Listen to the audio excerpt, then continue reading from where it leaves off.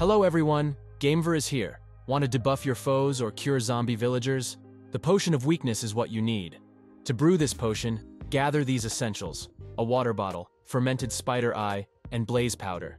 Start by powering your brewing stand. Now, place your water bottle in one of the bottom slots. Next, add the Fermented Spider Eye on top.